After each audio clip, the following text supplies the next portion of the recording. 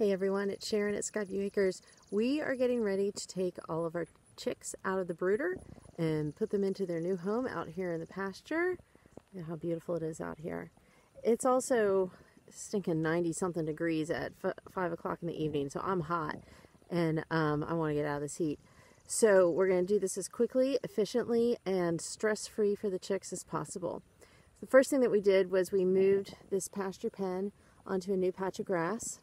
And we filled up the waterer, and now all that water is draining down into that bell, that orange bell, and filling up. And we're going to make sure that that's working properly before we do anything else. You don't need to fill that one up the rest of the way. That water's for the next pasture pen, son. Oh, I just filled it up a tiny bit so I can fill the rest of it. Oh, okay. Well, you're going to need to take that back up to the spigot and fill it up all the way for the next pasture pen, because we got to do two. Alright, so we're ready to gather up all the chicks. The way our brooder works, they have an indoor area, and then when they're big enough, they have an outdoor area. And right now they know that some food is coming, and that's how we lure them all outside. So we're going to put some food out here for them and gently pick them all up and put them into the crates, and then take them down to their new pasture pen. Alright, we've got all the chicks loaded into the crates. They're a little bit stressed out right now because nobody likes being grabbed. But they've got plenty of room in here to move around. And mostly they just lay down and take comfort with each other. And they're fine. Nobody's hurt.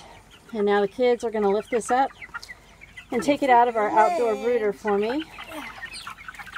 And then they will go to their pasture pen.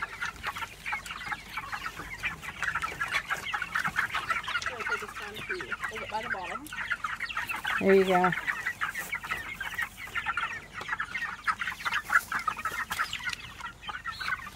You got it? There you go. Gentle lift, don't slide. There you go. So the reason we don't slide them across is because sometimes their toes stick out from the bottom, and we don't want their toes or their feet to get damaged while we're moving them.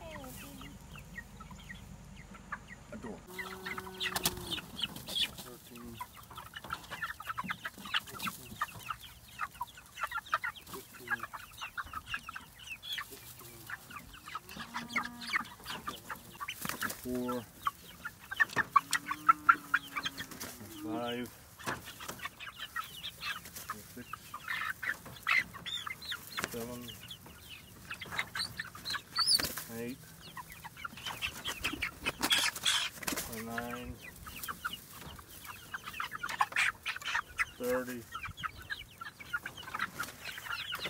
31, 30, 31, 2, 3, 4, 5. Alright, so we've got all the chicks out of the brooder. They're a little bit larger than I would have liked. We should have taken them out probably last weekend, but they were just a little bit too small then. Now they're good. They're a good size, so it'll be fine.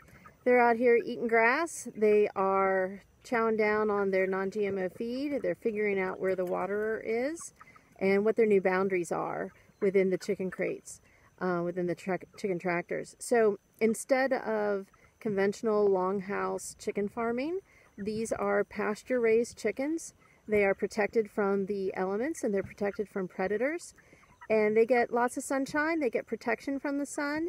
They get lots of green grass and bugs, and let me tell you, I'm shaking off the flies and the grasshoppers right now.